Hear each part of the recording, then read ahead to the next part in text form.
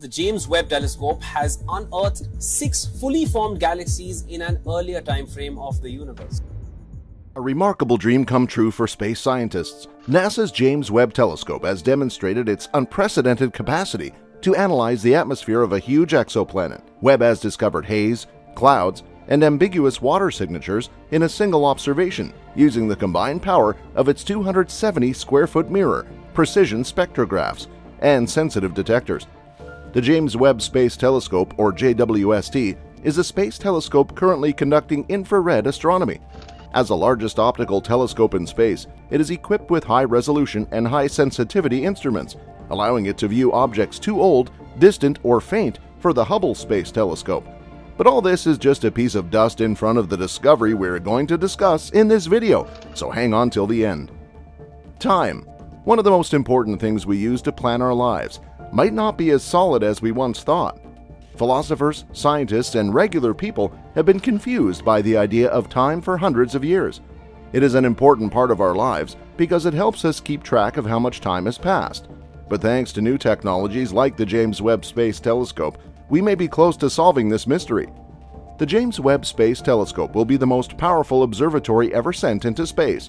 It will change the way we think about the universe in a big way. This amazing telescope can do things that have never been done before. It can look deep into the universe and capture light from stars and galaxies that are billions of years old. But how does this relate to the idea of time? The James Webb Telescope will let us see things in space that are so far away that their light takes billions of years to reach us. When we look at these old light sources, it's almost like we're looking back in time and seeing how the world began. This idea is called look-back time. The idea of looking back in time is crazy. It means that when we look at things in the far distance, we don't see them as they are now, but as they were billions of years ago. This new information changes the way we think about time and makes us wonder, does time really exist? When scientists look at the data recorded by the James Webb Telescope, they find strange things that make it hard to tell where time begins and ends. For example, the views made with the telescope show how light is bent and distorted by massive objects in space. This creates a visual overlap, which lets us see different parts of the same cosmic event at the same time. In these situations, we see past, present, and future of the same thing happening at the same time. It seems like time is collapsing in on itself, and the idea of linear development is no longer valid. What we're finding out with the help of the James Webb Telescope is that our sense of time is closely linked to the way gravity works in the world. When space-time bends around big things, strange things happen that make it hard to understand how things usually happen in order. It's great to be alive right now.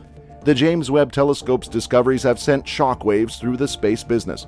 Scientists, astronomers, and philosophers are all trying to figure out what these results mean in a deep way. As we continue to learn more about the universe and push the limits of what we know, we must keep in mind that time as we know it may not be the absolute truth. The James Webb Telescope not only shows us things from a long time ago, but it also helps us understand how the universe is getting bigger. When the telescope looks at galaxies far away, it shows that the world is expanding faster and faster. This finding changes how we think about time in the universe. It argues that the future might not be a simple extrapolation of the past and present, but rather a complex and changing interplay of cosmic forces. Is time a concept that works the same way everywhere in the universe, or does it change based on where you are? The data from the James Webb Telescope gives us a tantalizing look at these puzzles. The information from the James Webb Telescope supports the idea that time is not a straight line, but rather a moving thing that is always changing. When we think about how the world is growing, the idea that time is a fixed framework starts to fall apart. It makes us think about how we see the past, present, and future as separate things, and pushes us to look into how cosmic events are connected. Another crazy idea that comes from the findings of the James Webb Telescope is that wormholes could be used to travel through time. These possible shortcuts through space-time could let us move from one place in the world to another, which would be different from how we usually think of time travel. Einstein's theory of general relativity says that wormholes are like tunnels in space that connect different parts of the world. Even though wormholes that can be crossed are still just an idea, the data collected by the James Webb Telescope gives us clues about their possible existence and nature. If we can figure out how wormholes work and use them to our advantage, we might be able to travel through time, creating loops and connections that question our linear view of how time moves. The observations made by the James Webb Telescope add important information to the study of wormholes and the structure of space-time as a whole. Finally, the James Webb Telescope studies of black holes, those mysterious parts of the universe, shed light on the way they make space-time very curved. As matter and energy fall into a black hole, they become infinitely squeezed, making what is called a singularity. When the singularity happens, time as we know it will end. Black holes are places in space where time doesn't work the way we think it does. Inside the event horizon of a black hole, time moves so slowly that it almost stops, and the usual rules of physics no longer apply. It forces us to rethink what we know about time and space, and to explore the uncharted areas of places with very strong gravity. These mind-blowing discoveries from the James Webb Telescope force us to rethink the very foundations of our world. Our sense of time is deeply connected to how the universe works, from the way space-time bends around big things to the growth of the universe itself. As we learn more and more, we have to be open to the idea that time as we know it is only a small part of the great cosmic tapestry. So, while we eagerly await for more information from the James Webb Telescope, let's keep our minds open to the endless possibilities that lie beyond our present understanding. Now, let's look at some of the puzzles, discoveries, and amazing pictures that the James Webb Telescope sent back. Now, here comes the factual and statistical part you've been looking for. Let's jump in this ocean together. Even though the James Webb Space Telescope hasn't been looking at the sky for a full year yet, it has already found some amazing things. But among the amazing pictures and new discoveries, there was a strange claim that the camera had found galaxies in the universe when it was so young. The news said that because these galaxies were so big and showed up so early, they broke the Big Bang model of astronomy. As with a lot of things on the internet, the story went viral, but it's not true. More studies now support the Big Bang theory. Researchers recently took a closer look at the data and found that the faraway galaxies found by the James Webb Space Telescope are, in fact, consistent with what we know about astronomy now. The problem with worlds far away is not that they exist. In fact, the current version of the Big Bang theory, called CDM cosmology, says that galaxies should have already been there when the universe was still very young. That's because there were no galaxies or even stars billions of years ago. When our world was much smaller and denser than it is now, everything was much more even, with only small differences in density popping up randomly here and there. But as time went on, the differences in density got bigger, and the slightly denser areas pulled more material onto themselves.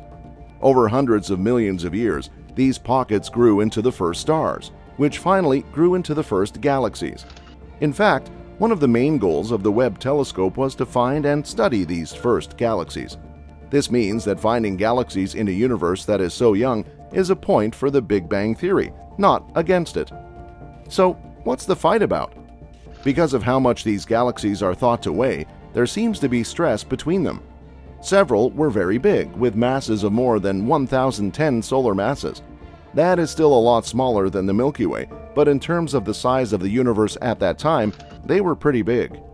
The scientists who found these galaxies thought that their big masses made them hard to fit into many models of how galaxies form and change. At their most extreme, the experts said that no galaxy formation model within the CDM framework could make such big galaxies so quickly. But these claims depended on being able to measure the exact distance to these galaxies, which is very hard to do at these great distances. For the record-breaking galaxies that might not fit with cosmological models, the researchers use something called a photometric redshift. This is a way to figure out how far away a galaxy is by fitting its rough light spectrum to a model. This method is extremely unreliable. For example, if there is too much dust around the galaxies, they look farther away than they really are. To figure out if the Big Bang is in trouble, a new team of experts used Webb to find galaxies using spectroscopic redshift, a much more accurate and reliable way to measure distance. With this method, the spectral lines of known elements that are given off by galaxies are found and used to measure the redshift, and by extension, the distance to the galaxies. With this more exact method, the team found 4 galaxies to study. All of those galaxies were just as far away as the ones that had already been found, but their distances were proven and accurate. The masses of these galaxies, on the other hand, were between 108 and 109 solar masses. So the question became, does CDM allow these smaller galaxies to exist at such an early time in the history of the universe, or does the tension remain? Building galaxies is no easy job. Within the CDM model, cosmologists can use pen and paper math to map out the history and evolution of the universe as a whole. However, galaxy formation is a complicated process that involves many different types of physics such as gravity, star formation and supernova explosions, dust distribution, cosmic rays, magnetic fields, and more. To figure out how all of these things affect each other, scientists use simulations on supercomputers. These simulations take the universe as it was billions of years ago and use the laws of physics to build fake galaxies. That's the only way to connect what we see in real-world galaxies with the basic factors of the CDM model. Researchers were able to try out different kinds of models with the help of simulations. If no models could make galaxies with that much mass at that age, the CDM would be in trouble. Luckily, nothing like that happened. The team explained in their study paper, which has been sent to the Astrophysical Journal Letters and is available as a preprint on Arxiv, that the appearance of galaxies with 108 solar masses in the early universe was no problem for CDM. Like always, this isn't the last word. Astronomers may still find out how far away a very big galaxy was in the early universe. This could make us rethink how galaxies form, and maybe even the CDM model of the universe. Always keep an open mind when doing science. But the claims that were made that were too big based on the early Webb data aren't enough to worry about yet. But people still worry about all this information and try to figure out mysteries and dark facts. Do you think this is a good thing? Will you believe these things? Are you ready for some great changes? Tell us what you think in the comments, and don't forget to like and share this video and subscribe to our channel for more interesting science facts like this. We'll see you in the next video.